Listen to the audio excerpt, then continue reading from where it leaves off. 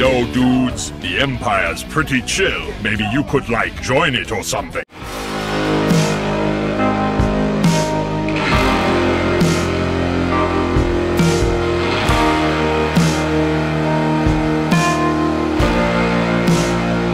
Hey everyone, Lucimus Prime here. So it's time for another franchise ranking video today, and a rather short franchise ranking as well, because today I'm going to be ranking the movies which star another actor who plays James Bond, and this time it's for the actor Timothy Dalton, and as you may or may not know, he's only played Bond twice. So like I said, this is probably going to be the shortest ranking video I've ever done on my channel, and so now this is a ranking of both of his movies from best to weakest in my opinion, because in my opinion he starred in two really good movies, and I don't think either of them were terrible or anything like that. I just think one of them is weaker than the other one. So yeah, that's my opinion. So this is my ranking from best to weakest in my personal opinion. So if you guys don't agree with me, that's absolutely fine. But please respect my opinion just like I respect yours.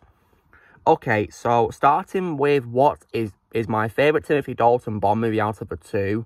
One that I definitely really love, and is one of my favourite Bond movies of all time, which I think is also underrated as well, which of course is none other than 1989's License to Kill, which is Timothy Dalton's second and unfortunately his last Bond movie. So yeah, now I love License to Kill. I think it's a very awesome movie in my opinion, and what's great about it, Timothy Dalton does a great performance as Bond in this movie like he did before. I think he was better in this movie, and it's a shame this was his last movie as Bond, because he played Bond really well in my opinion, and I regard him, I think, as my fifth favourite behind, of course, Sean Connery, Daniel Craig, Roger Moore and Pierce Brosnan. I think he does a great job in the role, in my opinion. And this movie, he definitely gave a great performance. And what I also love about this movie is I love how this film was actually pretty dark, because as you guys can see by my DVD, it's rated 15, and rightfully so, because this film definitely goes really dark, and I think it's definitely a very good change for a franchise to do something different and go darker. And what's great about it is the film also has other great supporting characters. I definitely love Robert Davi as the villain Fran Sanchez, who is of course the most powerful drug lord in Latin America. And he gave a great performance as him, and I think it's probably my second favourite role of his behind Jake Fratelli in The Goonies, and he gave a great performance in my opinion as Fran Sanchez. And I did also as well like Talisa Soto as Lupe Lamora, who is Sanchez's girlfriend, and this is probably my second favourite role of hers behind Kitana in Mortal Kombat 1995, and I thought she gave a great performance in this movie. And I also as well loved several of Fran Sanchez's henchmen. For example, one particular one that I do love is probably Dario, who is played by Benicio del Toro, which is pretty cool. And he gave a great performance as his henchman. And when it comes to other supporting characters allies with Bond, I definitely liked Robert Brown as M. May he rest in peace. I thought he was really good as M. Although my favourite M of all time is Bernard Lee, I thought Robert Brown gave a great performance in this movie. And I also as well like Caroline Bliss as Miss Moneypenny. I thought she was very good, although of course my favourite is Lois Maxwell. And I of course definitely love the legendary Desmond Llewellyn, may rest in peace, as Q in this movie. I thought he was great as Bond's ally who supplies Bond with gadgets, and no one in my opinion can play Q better than Desmond. To me, he's the best Q there is. And this one also has really great stunts as well, which are definitely really great and really fun to watch. And you know how I said this movie is dark, guys? Well, I definitely think Dario's death is definitely an example, because he gets pulled into a shredder. So yeah, that's definitely, of course, an example of where this film definitely goes really dark for a franchise. So yeah, I like how this film, unlike other sequels in the history of movies, you know, actually did something different for a change. And yeah, that's what I love about License to Kill. I think it's a great movie. I also love the music, which was composed by Michael Kamen, may he rest in peace. And this was also the fifth and final Bond film directed by John Glenn. I thought he did a great job with his final Bond movie he directed. And so, but when it comes to bad qualities, the only one I can think of is probably that it was a big shame that this movie bombed box office and flopped. It's a big shame that it flopped, because it unfortunately meant that Timothy Dalton could not reprise his role in a third Bond movie as Bond, which was a massive shame. But thankfully, GoldenEye did save a franchise in 1995 with Pierce Brosnan's movie, his first movie as Bond. So yeah, it's a big shame this film bombed, because I would love to see more of Timothy Dalton as Bond, because I think he does a great job as Bond. I would love to see more of him, and it's also a shame this film bombed, because I prefer this over Timothy Dalton's first movie as well. And it's one of my favourite Bond movies of all time, actually, as well. So, yeah. So, it's a big shame this movie bombed, because I love License to Kill. So, if I was to give this movie a score out of 10, guys, I'll probably give it a very solid score of 9 out of 10. Because I think it's definitely a really awesome movie, in my opinion.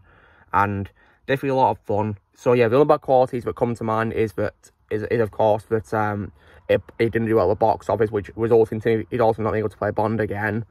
And we didn't get another Bond movie until GoldenEye 1995, and I guess maybe the pacing was also a bit slow sometimes as well in the movie, but I can allow it slide, because I still think the movie is really fun and awesome to watch, and underrated in my opinion. It deserves more love. So yeah, so that's License to Kill, guys. I'll give it a solid score of 9 out of 10.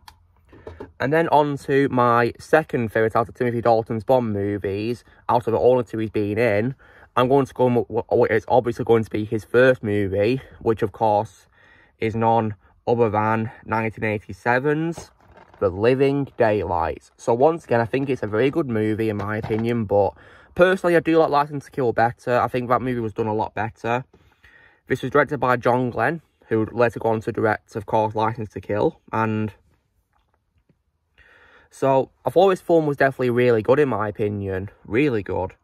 And so there's many, great things about this movie. And so Timothy Dalton gives a great performance as Bond in this, and there's great supporting characters played very well by other actors and actresses, like Mariam Darbo as Cara Milovi, John Dutton Baker as Brad Whitaker, and also as well, I definitely love the addition as well of John Rhys Davis as General Leonid Pushkin, which was definitely great addition because he's a great actor.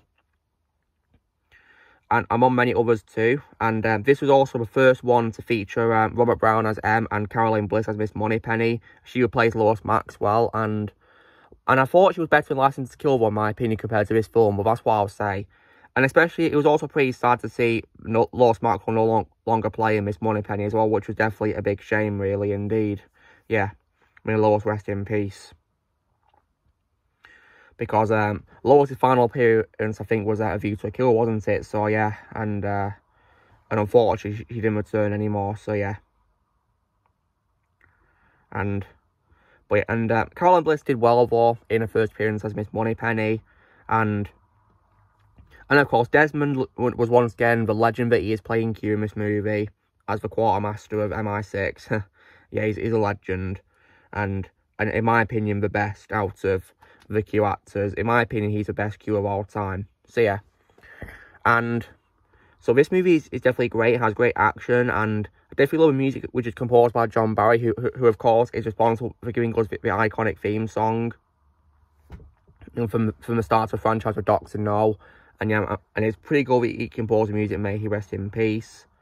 And definitely think, that was definitely a nice addition to a movie, and the action scenes are definitely really fun to watch as well. And it's because of the action scenes in both these films that I'm disappointed that we didn't get any more films with Timothy Dalton as James Bond, because I think he deserved to have another movie, in my opinion, because I think he does a great job as Bond for what it's worth.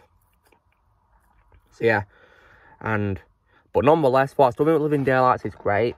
All about qualities I could say is that I feel maybe the pacing was also a bit slower than License to Kill's pacing, in my opinion, which was a bit of a shame, really. But I thought it was still a good film, but nonetheless, I really enjoyed Living Daylights for what it was worth. And like I said, guys, it's still, in my opinion, a massive shame that Timothy Dalton's second film bombed so yeah. But License to Kill, in my opinion, is better than this movie in many areas. I think it has better action and stuff like that. And I also think it has slightly better pacing as well. So, yeah. But nonetheless, I still think Living Daylights is definitely a good movie, in my opinion. And another example of an underrated Bond movie. So, if I was to give it a score out of 10, I will probably give it a very solid score of 8 out of 10. That's what I'd give it. So, guys, that's me doing my ranking of both of Timothy Dalton's Bond movies. So, yeah, like I said, it's a pretty short ranking, isn't it? So, yeah. So, in first place is my favourite, which is License to Kill. And my second favourite, of course, is Living Daylights. So, yeah, both good films in my opinion, but this one in my opinion is better, slightly in my opinion, but this one is still good. So yeah. Anyway guys, so that's me doing my ranking of Timothy Dalton's James Bond movies from best to weakest out of only 2 of them. So you know the drill guys, be sure to give this video a like. Also be sure to let me know in the comments what you guys think of Timothy Dalton's James Bond films, how you guys would rank them from best to weakest or worst in your opinion in the comments below to you guys would rank them. And stay tuned next week because I'll be posting a brief review for George Lazenby's only film and franchise, so stay tuned for that one. So yeah, and if you would like to be a member, you can press on if you're using a PC or laptop, or you can leave a little description. And if you want to remember me, the name's Prime, Lucamus Prime.